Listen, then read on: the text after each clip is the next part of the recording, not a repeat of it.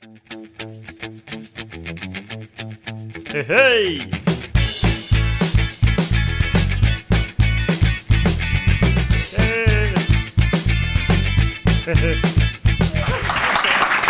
So I've never done this before, so let's see if it actually works. So ready? 3, 2, 1. Okay. So first thing, npm init. All right, go. npm init. This now we vim that file, package.json. All right. Now we need a little npm start. Oh. Why am I doing it in Vim? I don't know. It seemed more challenging. All right. All right, done. If I have any mistakes, please yell at me. All right, this, I'm not using that. I'm going to use VS Code because it's better. Let's see. So. Good choice. You need to magnify. I need to magnify. Much better. Okay, test. In Lightning, I have my app.js. What I'm going to do is copy paste some code. Yeah. Copy paste. Look at this. It's not even an arrow function. No. All right, arrow function it. That makes it cool. All right, hello. Tel Aviv. All right, sweet. Saved. I don't care. All right, we're going to listen on port 3000 because I like that better. Okay, let's npm start. See what happened. Okay, that's wrong. Come on, use port at least. Localhost 3000. Okay, awesome. Working locally. Very, very difficult. All right, now comes the fun part. So, Docker. So, Docker file, again, not using that. I had all these plans. So what I'm going to do is use the node Alpine, which is the small, really? Docker Hub? Okay, I'm just going to assume that Docker Hub didn't crash. Please don't crash Docker Hub. So what I'm going to do is say from node Alpine. Okay. So now I'm going to, and then it's going to basically copy, do npm install, but there's no packages, so it'll do nothing. Copy everything over, and then run npm start when I run this Docker container. Who has done Docker before? Okay, who's done Kubernetes before? Okay, good, good, good. You have the password here. I have Google. I work here, so. Oh. Really? The Google Wi-Fi went down? Not anymore. All right, campus speaker. This is part of the live demo, right? Okay, S, P, E. Part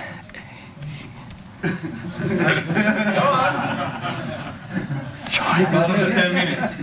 Part of 10 minutes. Come on, Wi-Fi. The Wi-Fi is required for cloud. Oh yeah, all right. So instead of building locally and pushing a giant image up, I'm going to use a container builder. It's basically like a thing that builds containers. It's free for most things. All right, build. Okay, so it's going to package my code, push it up, and build the Docker container if the Wi-Fi works. Perfect. Okay, while all that's going on, let's build our cluster. I'm going to use Container Engine, which is our offering. You can also use like Azure. You can use whatever that has Kubernetes clusters. Create cluster 1. Good names. Zone equals US. Why not? 1F. I like that zone. So it's going to create a 3-node Kubernetes cluster for me. Should probably use Europe, but you know what? That's okay. All right. So let's go back here. And this. Okay, it built, and wow, that was way faster than I thought. Yay, Alpine. Okay, so we have our container built and pushed into the cloud. Now we actually have to do our deployment.yaml. Again, not doing that. Deployment.yaml. So this is where I'm going to copy this. Copy. But I'm going to go through it. So what is kind deployment? Deployments basically deploy pods, which have containers in them. It's called our node app. Replicas, how many copies we want? Let's say 7. And then the label, so the name, node app. You can put whatever labels you want, like area 51. Yeah, that sounds cool. And then here are containers. So the name is node app. You can put, again, whatever name. So it's our image. gcr.io is Google's container registry. You can use Quay. You can use Docker Hub, wherever you want to store your containers. So in this build command that we ran before, I pushed it here. So let's copy that, put it in, and I called it 0.1 or 1.0. Okay, now it's using container port 3000. Don't need this. Don't need any environment variables because those are too complicated for 10 minutes. Okay, so if we go back and look at our Docker file, we didn't expose the port 3000. That was a mistake. So let's do that.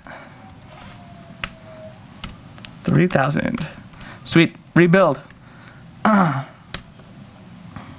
right. So now let's look at our deployment YAML. Sweet. We have this done.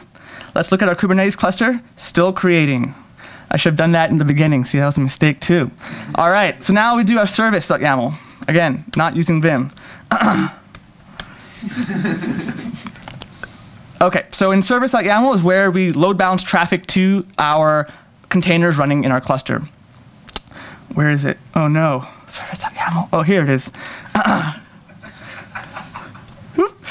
Yeah, so again, name, let's call it Node app. And so it's going to take all traffic from port 80 and forward it to port 3000 using the TCP protocol. Yeah. So now an interesting thing here is the selector. So the selector is going to see what containers to forward traffic to. So it's going to say anything with name node app. I can also say area 51 because that's also a tag that we put on our container. But I like this better. And then finally, type load balancer. So on Azure, AWS, Google Cloud, this will actually launch a cloud load balancer for you automatically. So you don't have to do any configuration, which is sweet. Still creating a cluster. Oh man, that was a mistake. Should have done that in the beginning. Okay, cool thing is we have our container pushed up again. So let's take a look at that. How much time do I have? 6 minutes. Okay. Let's go and look at our container.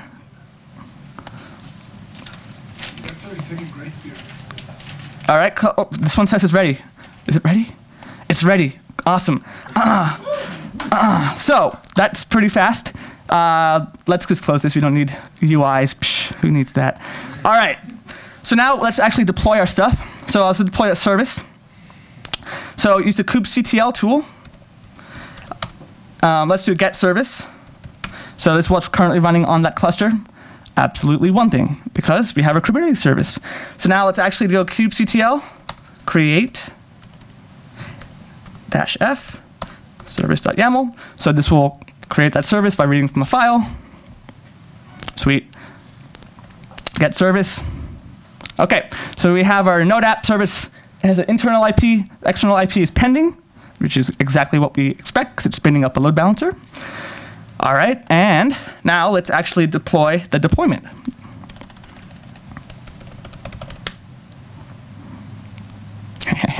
All right, who can find the error? Let's play that game. Let's take away area 51. I don't like that. Because it's looking for a string, but it's not a string, it was a number. YAML, oh, why you do this to me? All right, so let's go kubectl, get deployment, boom. Okay, we have 7 already running because Alpine is small. Use small Docker containers, guys. See how fast it is? Okay, get pods, boom. 7 of them running in our cluster. Yeah. All right, and the final step.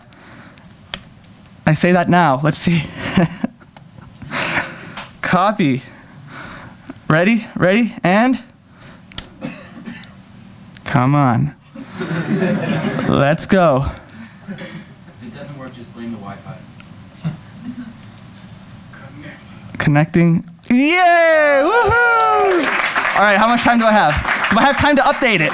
I have time to update it. All right, we're going to do it live. Let's do it. Okay, app.js. Hello, Tel Aviv. It was awesome in this city. And no, this is just terrible. You know what? I can't. I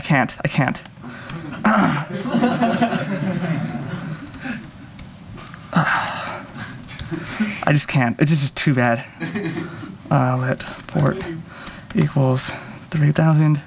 But no semicolons. Screw that. All right. Okay, so what we're going to do really fast is we're going to build that new thing. And we're going to call it version 2.0. Did I save? I saved the file. Good. Okay, so while that's building, let's edit our deployment. So I'm going to say kubectl edit deployment.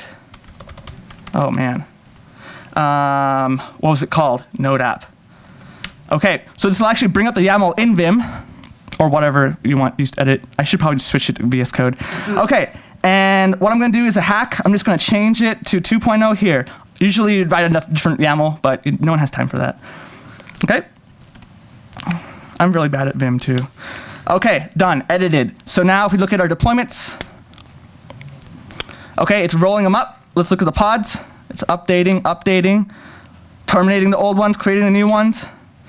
It's probably good to go. It's good to go. All right, and boom, updated.